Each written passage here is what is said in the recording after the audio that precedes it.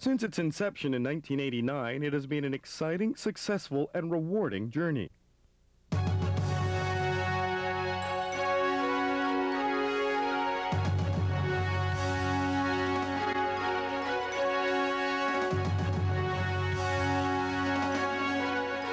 This year marks the 10th anniversary of the Commonwealth of Learning. Welcome to our celebration.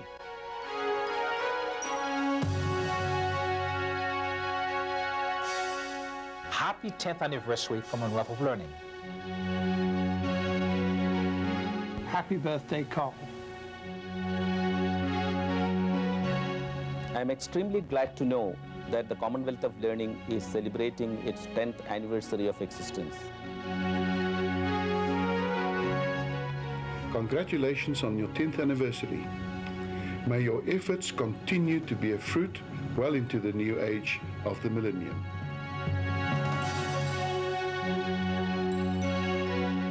On behalf of the University of South Africa, UNISA, it gives me great pleasure to congratulate the Commonwealth of Learning on its 10th anniversary.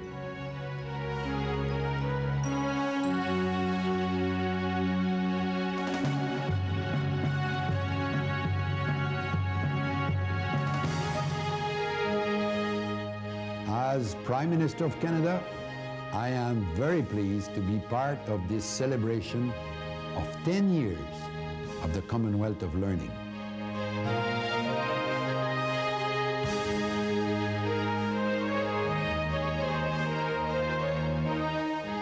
The President of the Commonwealth of Learning, Raj Dhanarajan. Welcome to our celebration of 10 years of achievement. The last 10 years has seen remarkable developments taking place in the way the world has invented and applied communication technologies for purposes of entertainment, information dissemination, and more recently, education and training. It is in this context that the Commonwealth of Learning will find a continuing role for itself in its second decade of life, as new technologies will create enormous opportunities for teaching and learning. There is definitely something to celebrate. Commonwealth of Learning, or COL, has enjoyed a successful 10 years. The results of its work toward developing human resources through the application of distance education techniques and technologies is having an impact in every region of the globe. We have been very fortunate to be assisted by the Commonwealth of Learning. Through local adaptation and train-the-trainer programs, COL has had a direct influence on the success of a variety of distance education programs. COL meets requirements throughout the Commonwealth, from basic education to vocational training to continuing professional education. The Commonwealth of Learning has been an inspiration to Contact North and a source of encouragement to share its expertise and experience with other countries in the Commonwealth. While operating out of Vancouver through the hospitality of the governments of Canada and British Columbia, information on COL and distance education is distributed throughout the world. COL has acted as broker for us in a number of things. A linkage between the University of the West Indies and three Canadian universities. So the Commonwealth of Learning is very important to people like ourselves. Partnerships both with local institutions and other international agencies are key to COL's success. COL and the Commonwealth Secretariat are working with the University of the South Pacific to develop distance training programs for laboratory technicians based on materials obtained from Britain. In India, COL is working with the Indira Gandhi National Open University. COL awarded 100 Rajiv Gandhi Fellowships in 1996 to enable students from 19 developing countries throughout the Commonwealth to follow a Masters of Distance Education program through IGNOU. 60 graduated in 1998. The Commonwealth Educational Media Center for Asia is another important resource with over 10,000 educational radio and television programs. Building on this success in Asia, a Commonwealth Educational Media Center for Southern Africa is planned. And perhaps some of its most important work has been to put developing countries in touch with each other. COL is currently working with 8 southern African countries, upgrading secondary school teacher skills and resource materials. New members of the Commonwealth are already benefiting from COL's rich resources and experience. With partners such as Australia and New Zealand, COL addresses the special needs of the Commonwealth's many small island countries. One of COL's specialties is the application of low-cost educational technologies. Much of COL's work impacts the Commonwealth as a whole. COL's ongoing advocacy is important as it helps build awareness of the value of distance education and facilitates the sharing of learning materials and resources between institutions. The Commonwealth of Learning's advocacy of these approaches has done much to highlight the work being done by open universities and given a boost to UNISA and similar institutions. The transformation of educational systems throughout the world over the past decade can be credited in part to COL's promotion and development of distance education within the Commonwealth. COL's network of resources can be assembled to provide consultative services to other agencies and governments outside of the Commonwealth.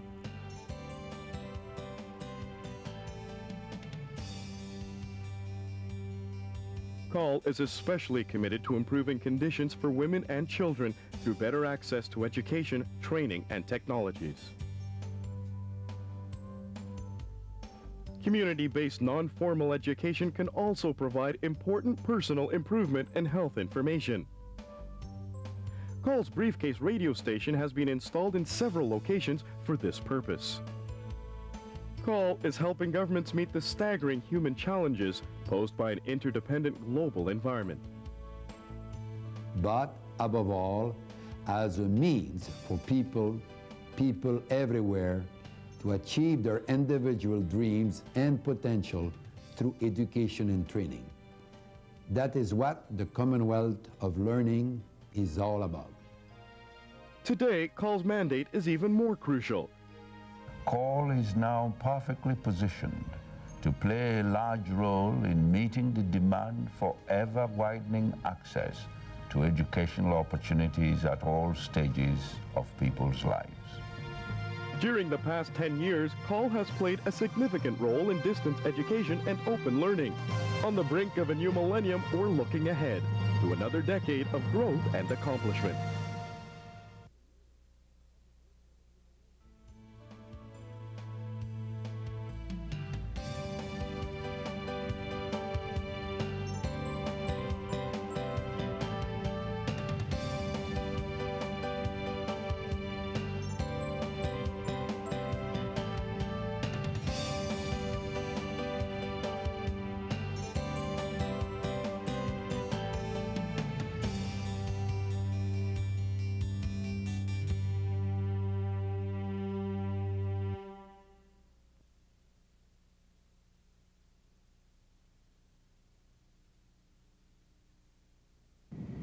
Welcome to our celebration of 10 years of achievement. Commonwealth leaders, when they met in Vancouver in late 1987, demonstrated amazing foresight in agreeing to create an agency for the promotion and development of distance education. The Commonwealth of Learning came into existence in January 1989, when its headquarters was established here in British Columbia, and since then has grown to be a valuable asset of not only the Commonwealth, but also the wider world. Working with associates all over the Commonwealth, the agency has been at the forefront of developing knowledge and capacity in distance and open learning around the world. By doing so, it has helped change the perception of government leaders, policymakers, educational managers, academics, and the lay public as to the value and importance of applying innovative techniques and technologies to take education and training to users wherever they may be. Today, almost all 54 countries of the Commonwealth use distance education methods for one purpose or another. The Commonwealth of Learning can take pride in the role that it has played. Working with associates all over the Commonwealth, the agency has been at the forefront of developing knowledge and capacity in distance and open learning around the world. By doing so, it has helped change the perception of government leaders, policymakers, educational managers, academics, and the lay public as to the value and importance of applying innovative techniques and technologies to take education and training to users wherever they may be. Today, almost all 54 countries of the Commonwealth use distance education methods for one purpose or another. The Commonwealth of Learning can take pride in the role that it has played in shifting distance education from being a side stream to a mainstream provision in many of these countries. It did this by making use of the plentiful talent of the Commonwealth for the needs of the Commonwealth. The last 10 years has also seen remarkable developments taking place in the way the world has invented and applied communication technologies for purposes of information dissemination, entertainment, commerce, and more recently, education and training. The ability of digits to move across national borders and other barriers at almost the speed of light also enables knowledge to do likewise. It is in this context that the Commonwealth of Learning will find a continuing role for itself in its second decade of life. While the new technologies will create enormous opportunities for teaching and learning, there will also be threats and fears. Opportunities need to be exploited for the benefit of the people of the Commonwealth, but capacities also need to be developed to cope with the threats and the fears. On the basis of the confidence it has built among Commonwealth governments and people in the past, COL is best placed to add value to Commonwealth thinking in maximizing, on the one hand, the enormous opportunities and minimizing, on the other, the limited threats and perhaps unfounded fears. In closing, I would like to express my sincere gratitude to the many Commonwealth governments that have supported the COL over the last 10 years, both in terms of their financial contribution as well as in helping others by sharing their knowledge, their experience, expertise, and products.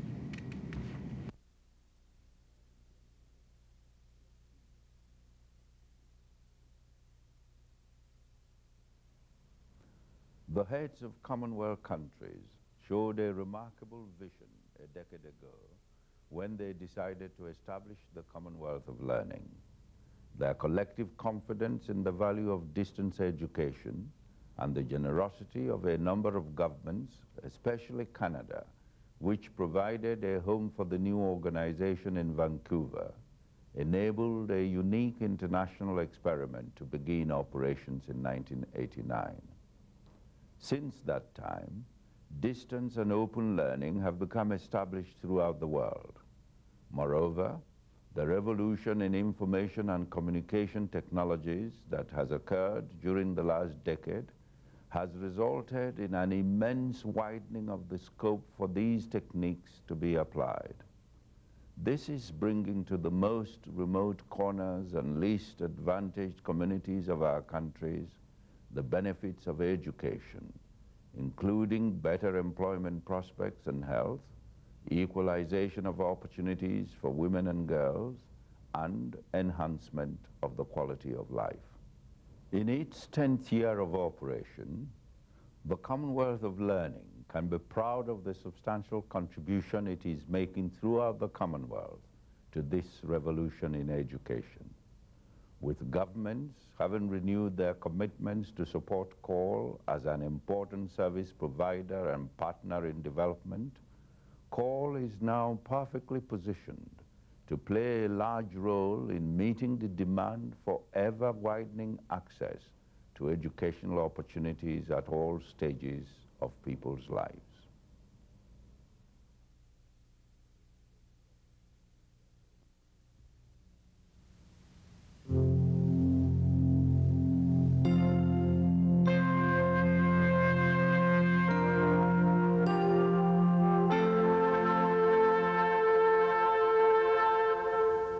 As Prime Minister of Canada, I am very pleased to be part of this celebration of 10 years of the Commonwealth of Learning. Harnessing the potential of the information highway is a key goal of our government. We see the internet not only as a rapidly expanding market for business, but above all, as a means for people everywhere to achieve their individual dreams and potential through education and training. That is what the Commonwealth of Learning is all about. And I am proud that Canada has played a role in its growth and development. Thank you very much.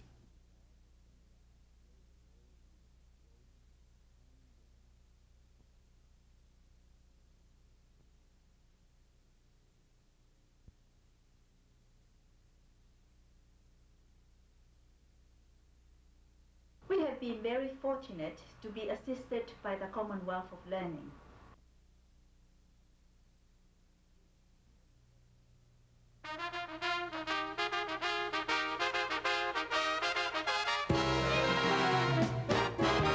The Commonwealth of Learning was, in my view, one of the finer initiatives taken by the Commonwealth Secretariat under Sir Sridhar Ramphal as Secretary General. I remember being invited to be a member of the committee under Lord Briggs, which really set up the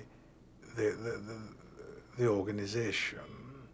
We envisaged at the time that the whole thing of teleconferenced distance learning could be an excellent means of guaranteeing access to quite a large number of Commonwealth citizens, if I may use that term, to higher education and also to consultancy services, and even to the level of work done in secondary schools, if you like, in community colleges, and certainly in sort of university outreach work. My colleague, Professor Gerald Layla, had himself been part of a committee which had discussed much of this. He later was drafted onto another committee. This, I think, established that close link which has always existed between the Commonwealth of Learning and the University of the West Indies.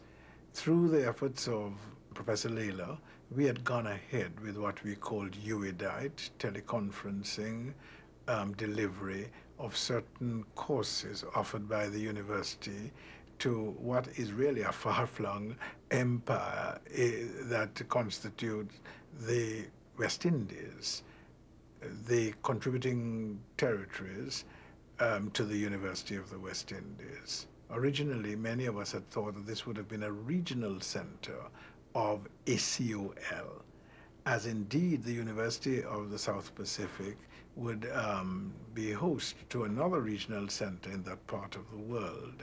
It didn't quite work out that way, but we managed to keep in touch. COL has acted as broker for us in a number of things, one of the most recent being the search for a director of distance education who has come now to the Caribbean with his vast experience from the South Pacific and from India. One of the most recent activities of cooperation between COL and the University of the West Indies has to do with COL brokering linkage between the University of the West Indies and three Canadian universities, Athabasca, Memorial, and Mount St. Vincent. And these three universities, along with the University of the West Indies, have targeted certain important areas of study. And these are teacher education, tourism management, and information technology. These are very important to the development of the region and certainly promise to produce much that is likely to benefit a large number of our citizens.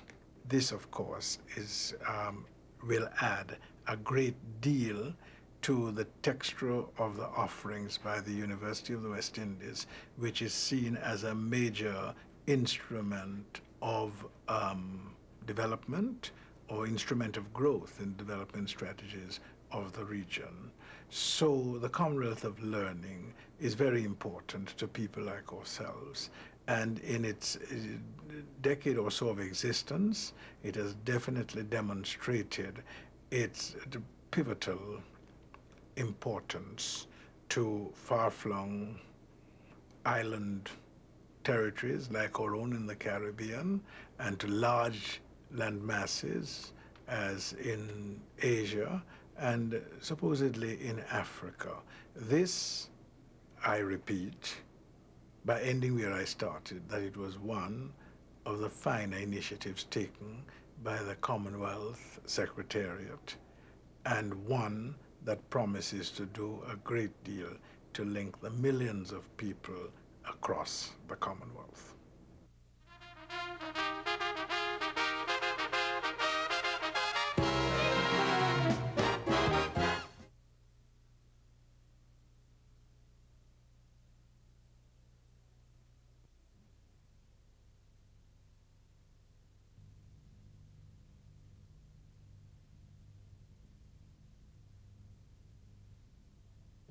I am extremely glad to know that the Commonwealth of Learning is celebrating its 10th anniversary of existence. In the last 10 years, COL has contributed significantly in the development of distance education and open learning systems all over the Commonwealth. India has been very closely involved with the activities of COL right from its inception.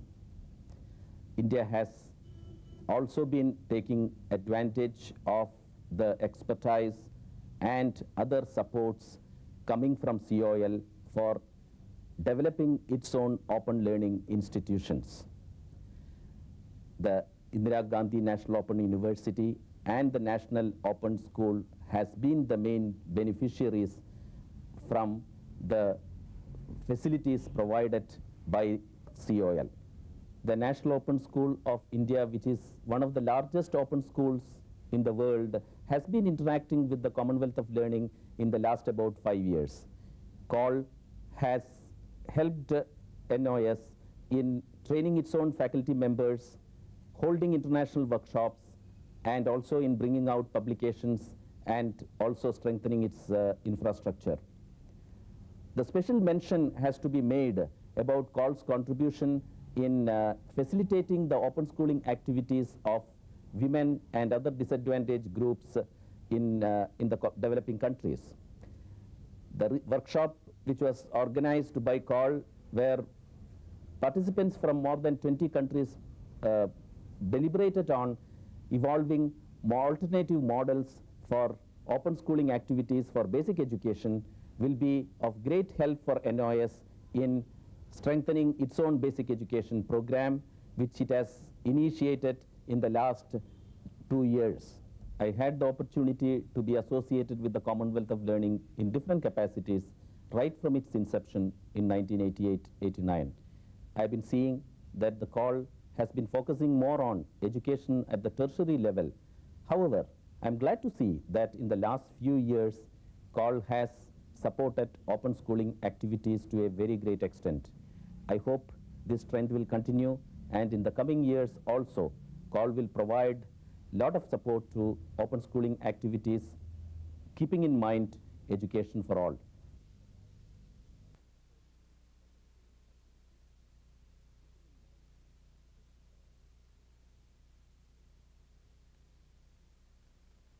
On behalf of the University of South Africa, UNISA, it gives me great pleasure to congratulate the Commonwealth of Learning on its 10th anniversary.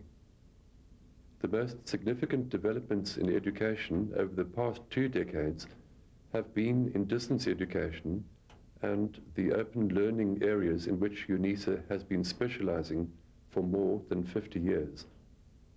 The Commonwealth of Learning's advocacy of these approaches has done much to highlight the work being done by open universities and given a boost to UNISA and similar institutions.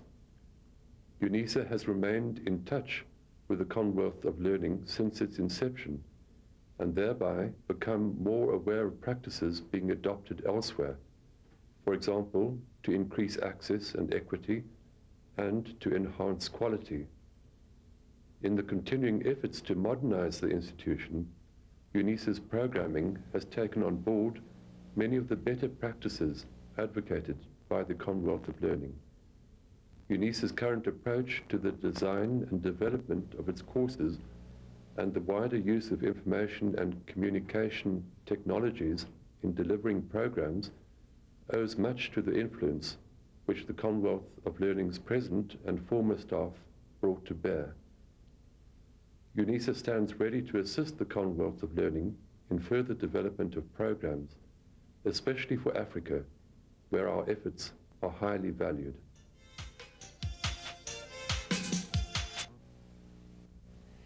It's a great pleasure to bring greetings to the Commonwealth of Learning on its 10th anniversary from both a personal point of view and as Vice-Chancellor of the Open University.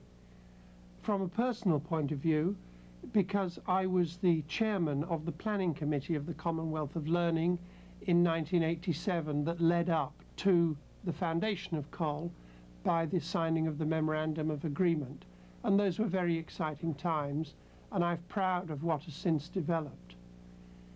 When I came to the Open University in 1990, I found that there was a major agreement between COL and the Open University, and also that the chairman of the Board of Governors of COL was the Chancellor of the Open University, Lord Asa Briggs. So I found myself back in some intense links with the Commonwealth of Learning. The object of the COL-OU collaboration was to develop a database on distance learning institutions and on distance education literature for the benefit of those who wanted to know more about it.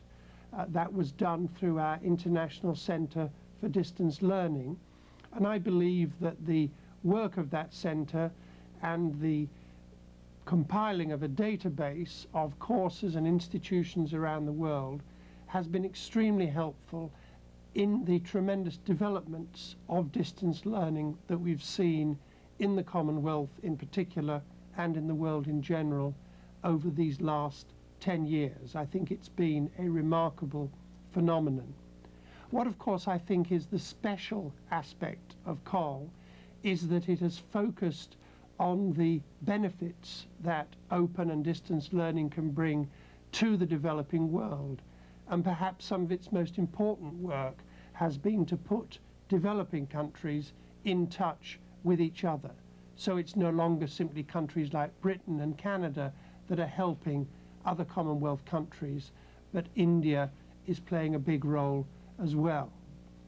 And finally, it has been a real pleasure over these last few years to see the extremely strong and effective team that is at the head of COL, Ian MacDonald as chair and Raj Dhanarajan as president. And we are delighted that the Open University can claim both Dr. MacDonald and Professor Dhanarajan as honorary doctors of the Open University of the UK. So, happy birthday, COL. It is my pleasure to bring you greetings from our institution which is situated near Johannesburg in South Africa. Congratulations on your 10th anniversary. In a world of change where organizations and endeavors come and go, this is indeed a special milestone in your history. I know that all of us, as members of the Commonwealth of Learning, have benefited richly from the work of the organization.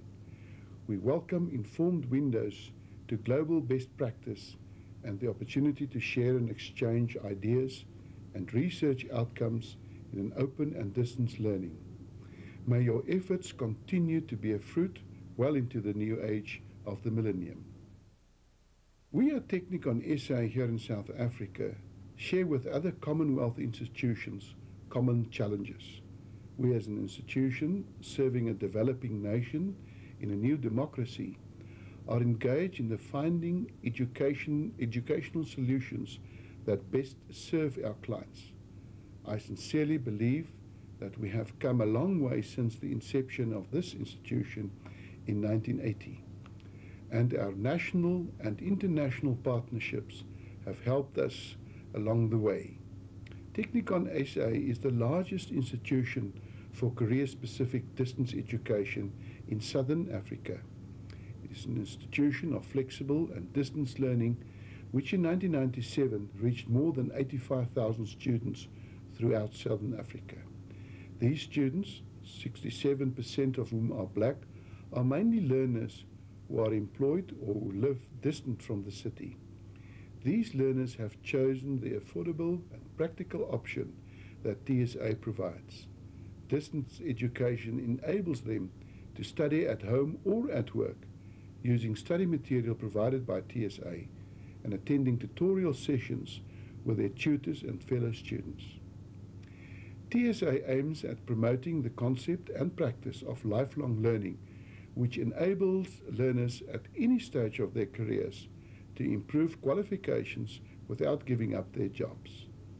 In a country where many thousands of deserving students were disadvantaged in the past, TSA's mission is to open access to higher education to as many able students as possible. This means providing innovative ways of recognizing prior learning and experience and of supporting new students in the provision of foundation courses which upgrade qualifications. In this way, TSA is able to address the gap created by the stringent admissions requirements of the universities. However, we are proud of the fact that since 1995, TSA qualifications have been recognized as on par with those of South African universities. We regard learner support for our distance students as a crucial element of success. TSA operates according to its model of integrated learner-centered distance education, so-called ILCDE. ILCDE provides for learner support on a regional basis. At 20 regional offices throughout the country, students are able to make use of a wide range of academic and administrative support services.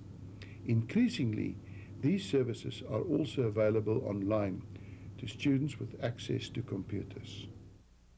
TSA is involved in a number of special projects. Most of them are aimed at enhancing levels of learner support, international best practice, or at expanding areas of involvement in community development.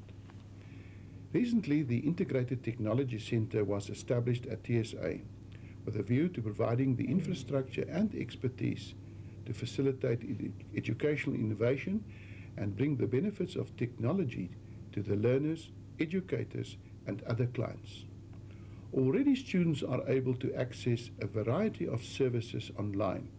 These include an increasing number of courses translated into virtual campus format and registration facilities, biographical assignment and examination details. The establishment of study centers throughout the country is a project that is aimed at enhancing the opportunities for learner support and the success of ILCDE. TSA is increasingly engaged in initiatives aimed at assisting the Southern African Development Community, or SADC, countries in providing opportunities for flexible and distance learning to their citizens. For example, The TELISA project aims to support educational access throughout the SADC region by providing appropriate technology at community centers for access by learners of all ages. Also, TSA is discussing with its counterparts in African countries the development of special programs for the education and training of learners in the SADC region. TSA's 4 academic divisions of Economic and Management Sciences, Community Sciences, Public Safety and Criminal Justice, and Applied Natural Sciences present more than 70 academic and career-focused programs. TSA is also in the business of developing specially designed short courses to meet the needs of the corporate clients. TSA welcomes cooperation with other South African and international institutions, particularly in the sharing of facilities, research, projects, and specialist expertise. In this regard, it is involved in a number of fruitful alliances. In addition to our membership of the Commonwealth of Learning, we are also an active and executive member of the International Council for Distance Education. In addition, TSA has ongoing contacts and exchange programs with universities and other tertiary institutions in Australia, Europe, and in Britain. The institution regularly hosts academic conferences that attract international delegates. Technikon SA started its operations in 1980 as a modest institution serving a limited number of local students. Today, our reach is far broader and more comprehensive. In conclusion, I would like to say that we at TSA are proud to be members of the Commonwealth of Learning, and we look forward to the future collaboration with you and all your members. In wishing you well for the future, I would like to extend a sincere invitation to you, to those of you who might visit South Africa in the future, to make a call at our campus near Johannesburg. We would be happy to show you around and share some of our thinking with you. I would like to wish you Hambagashile, which in the Zulu means go well, and Lalagashile, which means stay well. Focus.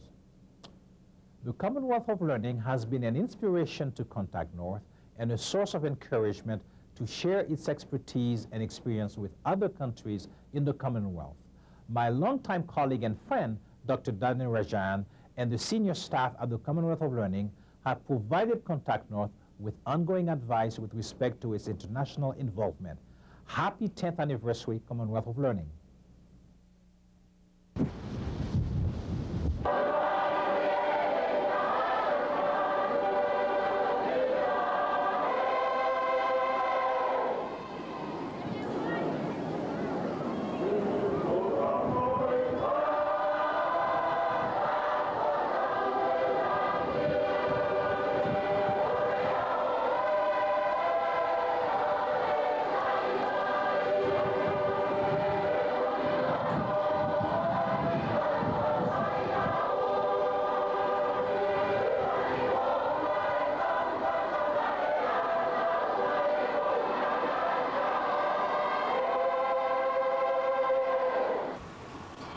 The aim of the Distance Education Mode Diploma of Education is to provide opportunities to increase access to a certified course of teacher education for those teachers who cannot attend the Tonga Institute of Education. This will mean that the teachers out in the field can improve their qualifications in their own place and at their own pace. This, we hope, will assist them in performing their roles in the classroom more effectively. A total of 23 staff are currently involved with the program. We have 1 coordinator, 10 writers, 7 content editors, 2 formatters, 1 copyright officer, 1 illustrator, and 1 audio visual aid officer. I would like to welcome you to our meeting this afternoon. I know you are all very busy, but making the efforts to be here is very much appreciated. I also like to thank you for the progress made in the development of our course materials. You have all been aware that while the trial program is underway, we still continue with the development of the remaining course materials. And this meeting is being called so that we can look at some curriculum writing issues, which I believe will help us to improve our task. I would like to start first of all by thanking you all writers for the quality work you have done so far. And if I could start by starting with the main task of the writers before I move on to the feedback we got from students while trialing our first units from our 3 courses. Firstly, as writers, if you could recall, one of your most important tasks was to prepare clear objectives. Secondly, to select and design appropriate activities. Thirdly, to organize and structure the teaching content. Fourthly, to write appropriate assessment items together with answers. If you could look at some of those booklets you have with you, which are the Tongan Studies. If we start with the Tongan Studies, I think this is a very good example where all the important points that I raised during the training workshop is reflected in this Tongan Studies first unit. If you look at the objectives on page 6, those are clearly set out. The 6 objectives are there, as well as the learning outcomes. And if you follow that little small unit through, you will find that each lesson, the teaching content is very clear and focused and in digestible bites or in small sizes. And in addition, the pictures, I think it is very important that if you, what is this? Can you identify what is in this? Except for the words. Yeah, see? It's no use having a picture if they cannot read or find anything in the scanning machine. So I think those are the main feedback that came out from the English unit, which would help me to improve the unit for the final production. And we have been very fortunate to be assisted by the Commonwealth of Learning.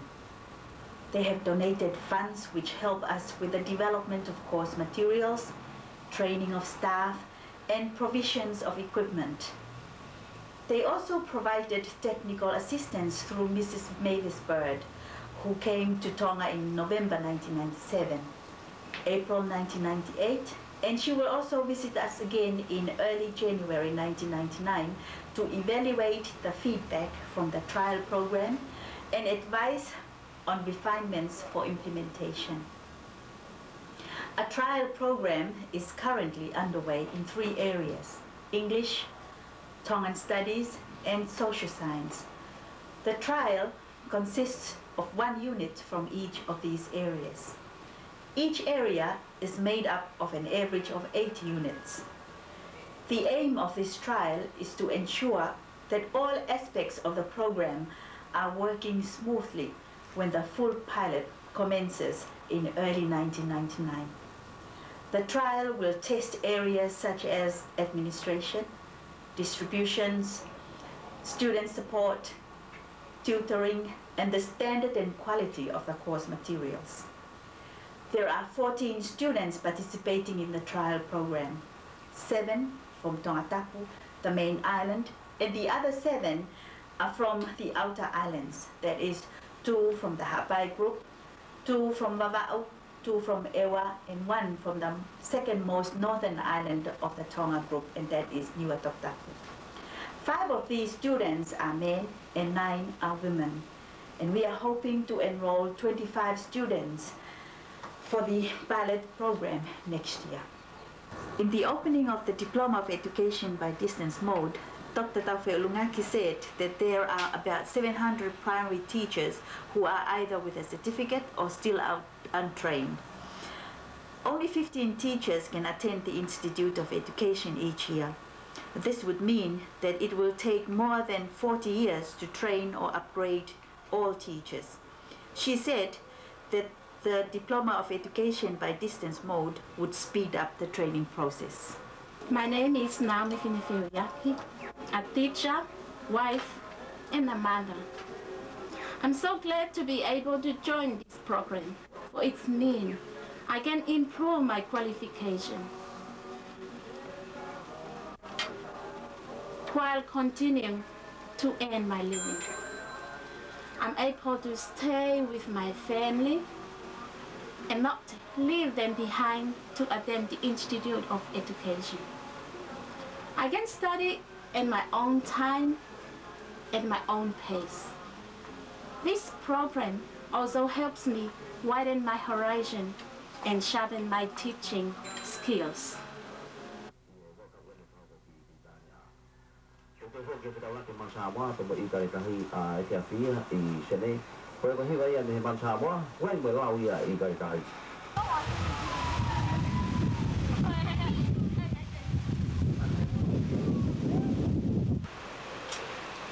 I really appreciate the offering of the Diploma in Education by the distance mode. If it wasn't for this opportunity, I don't think I will never have a chance to attend the Institute of Education. And if I do, it will take a long, long time before I can go to teachers' college. So are they going to come back, or they'll be shutting down after that 2 hours? They're having a radio test, I read, and for 2 hours starting at 00 hours over. Okay, thank you.